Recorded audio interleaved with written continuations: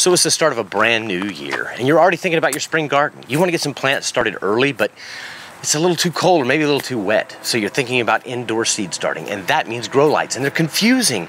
They're expensive. Do I use LED or something else?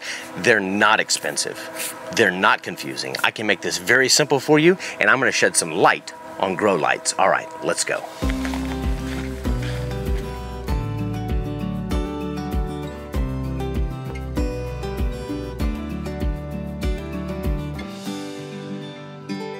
So it's kind of a dense, foggy, nasty kind of day. It's raining too. So we're gonna take it to the barn, see if we can get something done.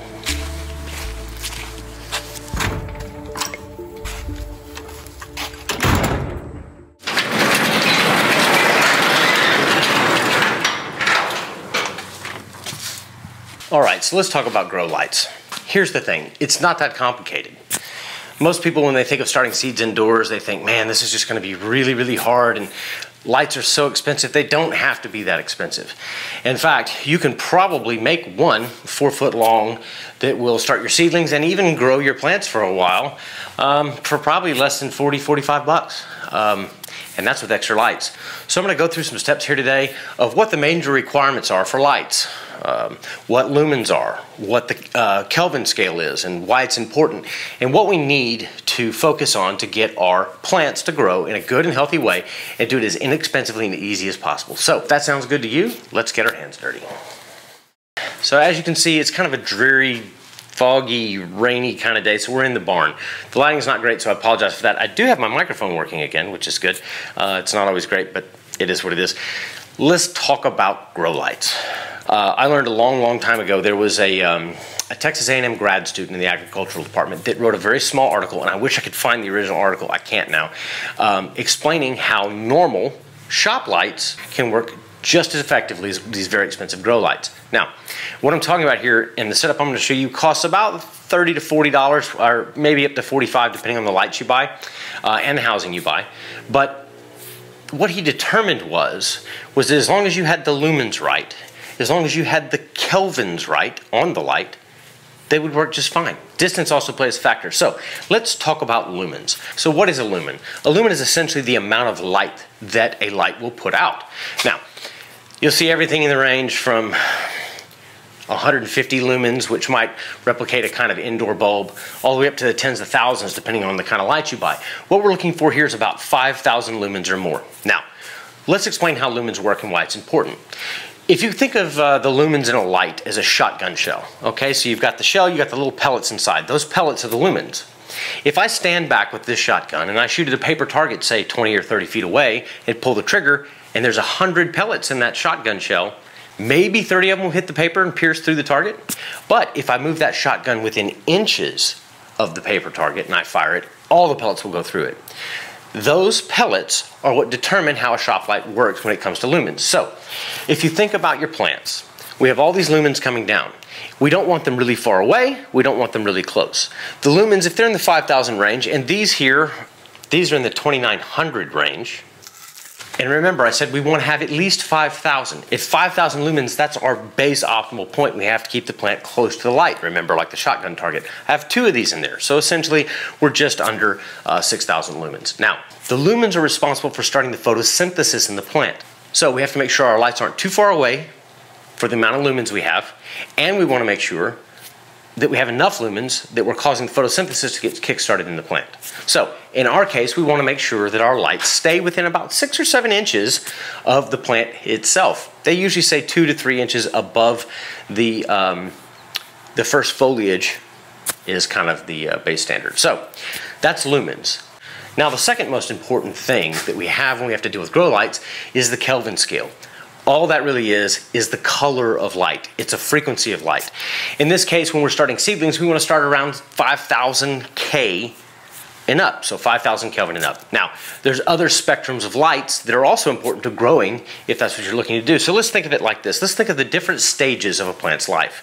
First of all, in our case, like we're seeding them out, we want them to start growing. They're going to produce some roots, and then those first few seedling leaves, and then they'll produce their first pair of real leaves. Now, if you think about that stage of the plant, That's a certain sector of its life. The next sector is when you have the foliage is established, the adult plant or semi-adult plant is grown, it's now wanting to put on flowers so it can produce fruit. It's a different stage in its life. Well, Kelvin affects those two stages differently. In the first stage, where we're growing the foliage, when we're starting seeds, we want that range to stay in the cool light range. Now, what does that mean? The cool light range. That means somewhere from 5,000 Kelvin or 5,000 K and up. That 5,000 K range will allow the light to really put a lot of work into the foliage of the plant. Remember, like we said with lumens, that starts the photosynthesis. The color of the light, the spectrum of the light, the Kelvin of the light tells the plant it's time to produce more leaves. Now, there's the other end of the spectrum as well, which is the warm range of Kelvin. Now, that's usually between 3,000 and say 4,500 Kelvin. What is that good for? Well, the second stage of life. As the plant begins to grow, it's now done putting on its leaves and everything else. It wants to put out flowers. It needs that warm range of light, which is that 3,000 to 4,500 Kelvin range. That stage of life requires more red-white. Now, you want to buy full spectrum lights. That's the big deal. But it's important to know that when we're starting seeds, which is what I'm going to be doing with these right now, I don't ever grow inside really. I want something above the 5,000 Kelvin range. Now, these lights are about 6,500 Kelvin, and I've got two of them. They're about 3,000 lumens each, and I'll have two of those, so we're at 6,000 lumens. They're perfect for starting seeds. Okay, so now that you understand the lumens and you understand Kelvin and what we're looking for, remember something above 5,000 lumens and something that is in the, say, 5,000 and up range for Kelvin. So remember 5,000, 5,000, it's really simple. If we want to grow lights, think of a tomato. The fruit's red, so we want a warmer light. And the leaves are not bright, warm colors, they're cool colors, so we want a cool light. So above 5,000, below 4,500. Okay. So now that you have a basic understanding of the lumens in a light and the Kelvin in a light and what our requirements are, now you can go and get your grow light, right? Now you can take a look on Amazon or any of the nurseries around you or even the nurseries online and you'll find that they're very expensive, both the fixtures and the lights. Now, are they better than the light that I'm making here today? No, they're not. One thing they will do is they will last longer. And what I mean by longer is the bulbs. There's a lifetime of bulb where those lumens start to decrease, the spectrum of the light starts to come down the Kelvin, and they're not quite as effective. So if you have two, they'll probably last twice as long. In my case, I'm going to add two. But really every 6 months to a year, you should change your grow light. Now, most of the incandescent or fluorescent grow lights that you buy will tell you they're only good for about a year anyway. So really, there's no difference there. Now, LEDs are different. They do last longer. However, I have grown with LEDs and I do not like them. Number one, they don't produce any heat. And for me, when I'm using a grow light, I usually need some warmth around my plants. They're just not as good and they're way expensive. So this thing is not going to be expensive at all. Now, like I said, here's the shop light. This is a 48 inch or 4 foot, 120 volt T12 shop light. It holds 2 bulbs. I will be using just one spectrum of light, and that's the Kelvin rate that I showed you, 6,500. Now, you can add different wavelength spectrums to a single light. In my case, later on, if I wanted to grow things a little bit different, which I will do, but I don't need it for seed starting, you can put one light as a cool light, which is our 6,500 light or 5,000 and above Kelvin, and you can put one as a warm light, which is our below 4,500, which I have a 3,800 in the other housing of that light. Now what that does is it gives you both sides. Now in my case, I usually buy a less powerful warm spectrum light so that it doesn't really get the plant trying to produce flowers yet. You don't want them to get in your pots and grow with really strong roots and really short stem and have all kinds of problems with putting out flowers. Now, we've talked a little bit about the distance and spacing, but that's the next most important thing, is you have to make sure your lights stay a good distance away from the plants. We're gonna make sure within 6 to 7 inches when we place these plants in there, and as they grow, we wanna keep them about 2 to 8 inches above the plants in a 5,000 lumen range. Now, if you go up to say 10,000 lumens, you can keep them 12, 13, maybe even 14 inches from the plant. If you go 30,000 lumens or better, you could be 5, 6, 7 feet from the plant. So it really all depends on what you're doing, the number of lights you have, the space you have to work in. This is a very simple lighting system just to start the seeds we need indoors in an enclosed space in this barn actually, and get them growing, get them ready for the planting season. So in our case, a single shop light will work fine, but it's really simple to add another one. And these things will last. The bulbs are fairly inexpensive. Just make sure you buy new ones. And sometimes it's hard, but you do need to find out what the lumens and the Kelvin scale is on those lights. So now you've got your lights. but you need a way to hang them, right? Most of them come with chains. Make sure you get some of those if they aren't included with your light housing, but you'll want to put them over your plants. Now, for me, I'm going to build something that I can move around a little bit. I could hang it from the ceiling, which is very simple. You could build a simple board structure if you have the boards, but I find that a PVC stand works very, very easily, and I always have some on hand. So what I'm going to do is I'm going to show you this PVC stand that I put together, and basically the shape of it. It really is up to you. You don't have to follow this. There's no exact measurements. Just make sure it works for your application. The big deal is you want to be able to raise and lower your light down to your plant. If it's something you want to see more of and see how I built it, we'll certainly show you that. But for now, I'll just show you the finished products. So I'm going to get after it, and you'll see how it looks.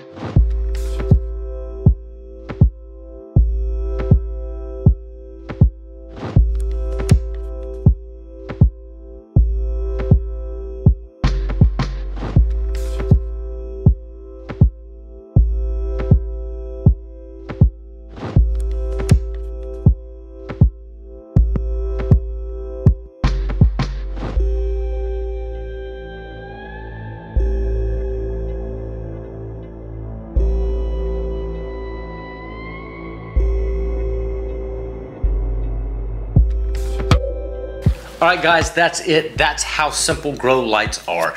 You can get these things really inexpensively. Like I said, I used Lowe's. You can go down in the comments. I'll give you the links. I'm not affiliated with them yet because their process is really complicated, but they do have a good product and it's fairly inexpensive. Amazon tends to be more overpriced than your local big box store, and most of them can ship them to you for free. That includes Walmart. So links are down there below. If you like this video, make sure and give it a thumbs up and share it around. There might be somebody you know that's been struggling with this, or has been asking questions, or been talking about grow lights, and they might need a way to figure out something cheaper. Share it with them. It really helps me. And don't forget, if you aren't subscribed already, go ahead and subscribe. Guys, I want to leave you like I always do. There's only 4 things in life that you need to have a happy and well-balanced life. The first thing is you need to believe in something. Second, you need to have someone to love. Third, you need something to do.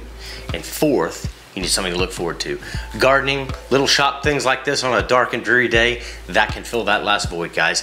It'll keep you happy, I promise. It was great to see you, and I can't wait to see you next time. All right, guys, we'll see you. Doc out.